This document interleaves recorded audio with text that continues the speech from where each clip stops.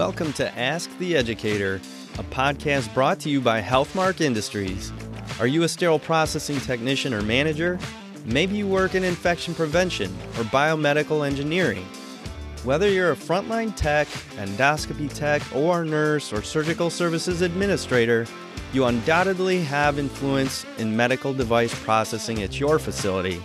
In each episode, we speak with experts from the Healthmark Clinical Affairs team, industry leaders, or special guests from the trenches to answer your questions and bring you relevant industry information, equipping you for excellence in medical device processing. My name is Kevin Anderson, and I will be your host. Now let's get started. Hey everyone, this is Kevin Anderson. Welcome back to the Ask the Educator podcast. As always, I have my co-host with me, Adam Okada. Thanks for being with me again, Adam. And in this episode, we have as our special educator guest is Jahan Azizi, Healthmark's very own. We are going to get into a very important topic today in this podcast, all about automation and endoscope processing, and specifically AI when it comes to borescope inspection. So to kind of lay the groundwork, Jahan, would you just quickly define enhanced visual inspection for us so we can kind of get going on this? Probably, for the past decade or so, we've been talking about if it's not clean, it cannot be sterilized. That's really one of the major point of this visual inspection. And really at the base of it is visual inspection using your eyeball, trying to see if the device is clean. There is no debris on it. Most of the IFU said that if you find some kind of stuff that is on this instrument, you need to wash it, clean it. For example, the duodenum scope, the 190 Olympus duodenum scope said that inspect all the items, and then if you see any debris, you need to repeat the steps to make sure that all the debris are clean. So that's really at the basis of it. What is verification? What can you do with your eyes? But we know that when it comes to really a little more deep dive into that, we cannot see a lot of things with our naked eyes. We need some kind of magnification, some kind of lighted magnification. Obviously, those work really good for the outside. But when we get to the devices, such as endoscope, that they do have cannular lumen, you really need something else, something more to find debris and the stuff or cleanliness inside the lumen and cannula of those devices. So at the basic, that is your device clean and ready to be sent for high-level disinfection or sterilization. And I think in the old days, visual inspection was good enough, right? That was we just looked at it with our naked eye and we said, okay, that looks clean. Let's move it along to the next step. But we know now there's too much science and too many studies that have been done. We know that's not good enough now. So we need these enhanced visual inspection methods, right? Microscopes, borescopes, and the swing arm magnifiers, by the way, that most of us have on our workstations, those really are only about 2 to 2.25 times magnification. That's great. It's better than our naked eye, but it's usually still not enough to catch a lot of the defects that we're seeing. Like the Intuitive in their IFU, they specify 4x magnification because they know 2x doesn't see close enough to actually see some of the damage that'll happen with some of these items. So, I love that definition you gave and about the Olympus, where it says to visually inspect for debris, but how do you see inside without, say, a borescope and things? So that we need tools like that at our disposal to assist with those types of things. But can you talk a little bit about like standards and guidelines that also are telling us that we should be using a borescope to inspect these things? Always looks to look at is common sense. Does the common sense allows you to do that? So, but obviously we need some kind of consensus standard or guidance to do that. If today you look at really Food and Drug Administration, Center for Disease, SGNA, AMI, AOR, and they all have this processing. You said that a guidance based on really major quality improvement, quality assurance, and monitor of the process. So when we know that monitor the process, which all these talk about, is how do you do that? I mean, we need to look at, is it being cleaned? For example, AMI ST91, that's the one that really dive into inside this, which is one of the best practice, for example, for the endoscope reprocessing.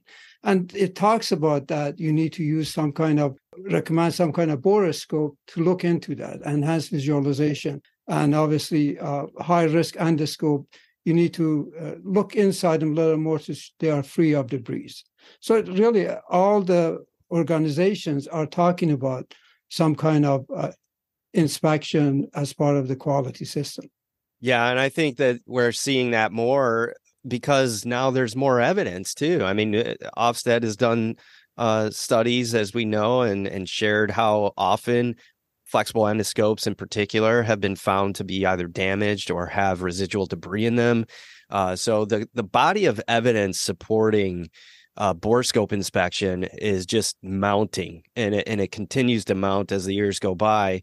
And so one of the things that is really challenging, I don't know if this is true, but I think I may have been one of the early adopters, if you will, with borescope technology and using it in endoscope reprocessing areas. But unfortunately, being an early adopter, I hadn't had the opportunity to learn from everybody else's, journeys to implementing this thing. So I quickly found out that people were having trouble with interpreting what they were looking at. And you know what? A lot of times I couldn't really be the help that I thought I would be with that. Like, we had to kind of figure it out. And a lot of times we were winging it and making errors on the side of safety. So a lot of endoscopes were going out for repair and all of this sort of thing. So Kevin, yeah, we could play SPD's favorite game, which is it Rust or Blood, right? That's the favorite game that we play. Is this Rust or Blood? We don't know. That's exactly right. So it was really, it was unnervingly challenging to really implement this simple inspection step. At least in the beginning, it seemed very simple. But now we have some tools at our disposal, or at least they're starting to come out, and they're starting to automate some of these things for us. So can you kind of talk a little bit about that, Jahan? Like, how can automation assist in the implementation of a QMS when it comes to endoscope processing? Because this is where these tools can be really helpful, I think.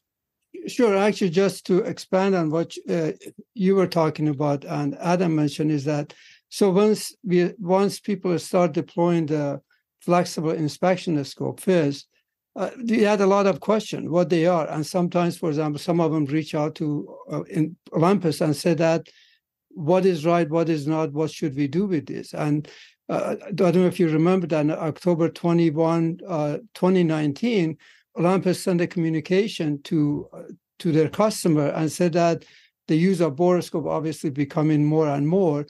And they gave some example of photos that what is what and what you need to look at, that something is that normal and something are not. So yes, that's been an issue.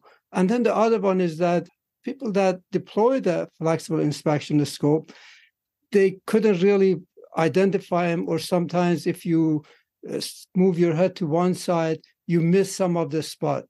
So what happened is that became a more challenge, and the timing, how long it takes to do that, who is the most experienced to do that.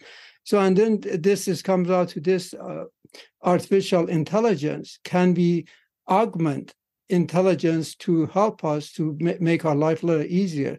So this software that we are partnered with, we call it Watchdog Artificial Intelligence. What it does basically, it takes some of the burden away from the person that is inspecting and put the decision back on the decision maker. So what it does is automatically detect, label, and counts all the defects inside the lumen. And then what it does, it tabulates them, counts them, and stores them, and keep a record of it. And they are safely obviously stored in the cloud. That way you can look at them down the road. And another thing it does, that it sends a report to the supervisor or manager and shows the 10, or if you can select as many of one, but 10 of the worst picture. And they say that, for example, your endoscope had a gouge in it or has some damages in it. What do you want to do with it? So that way, at least it makes it easier for the facility or the hospital to move forward and do that. The other thing is that it's faster than, it's about 4.5 times faster than human can interpret and see it. So it's about detects debris in 1/30 of a second. So identify scratches, peeling, crimps, droplet, and the stains, and put them on the side and send a report of that to the management. So it's amazing that when you look at that, and you don't have to look at it, what it does. If you're busy, you can just push it through as a speed that you want, and then the report comes out to the management, and you, by the serial number, then you can go back and look at it to see if there's anything wrong with that. We were in one particular hospital. The interesting part was that the endo was obviously clean and processed the endoscope, but the clinical or biomedical engineering were the one that's responsible for sending these endoscope for repair. So the manager at the hospital said that the SPD said that we really not worry about the reports, send all those to the biomed, and they're the one that make the decision. So what it does when the report goes to them, they can look at the report, they can recall the video to see what's wrong with this endoscope, and then they can send it to the manufacturer or third party, whoever does the repair, and then come back with the repair. So really that is the power of artificial intelligence. Some people call it, in this case, augmented intelligence, to help the facilities, the hospital, to make their job easier. Yeah, Jahan, and what I love about what you were talking about with this enhanced inspection and the augmented thing is it's constantly learning, right? So it's not just that it's identifying things that we would have difficulty identifying just with our naked eye. Again, like Kevin said, sometimes that borescope passes through and we're like, that doesn't look quite right, but I'm not exactly sure what it is. And that's where we need that help, right? And it's helping us to interpret what's wrong. And it's constantly learning and being able to identify these things for us. And that's really what I think is exciting about this technology that's coming. Do you have any final thoughts or takeaways on the Watchdog software, the future of how this, or where it's going to go and how it's going to help us? Well, I think is, as you indicate, is a powerful tool. So that's the first thing it is. And just looking at that, taking the burden away from the frontline people and getting the management involved or whoever is required to do that, that's, I think, is important.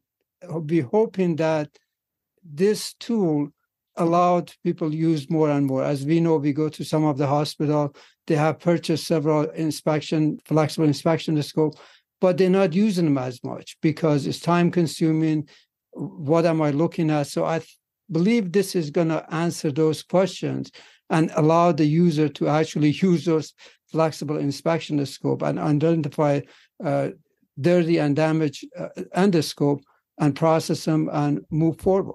Yeah, I'm glad, Jahan, that you mentioned the time involved. It's definitely one of the major kickbacks that I experienced was just how long it can take. And for those people out there who are not yet familiar with Watchdog, I have seen it in action, and you can literally just push the borescope down there, as fast as it will handle without breaking it. And you're going to get a total report out of what was found in there. Like, it seems like it would be way too fast, but the Watchdog software catches it.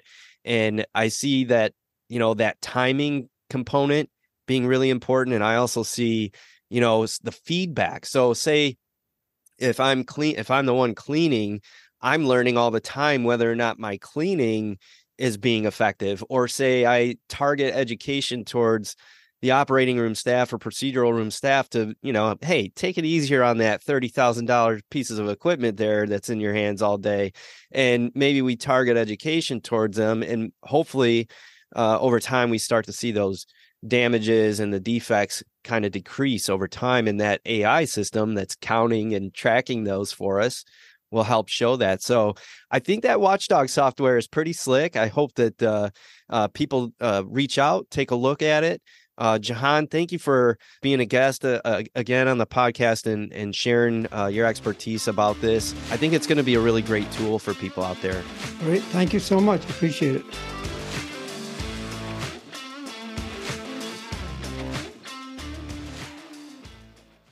All opinions expressed on this show are those of the presenters. Before using any medical device, it is important to review the device manufacturer's instructions for use.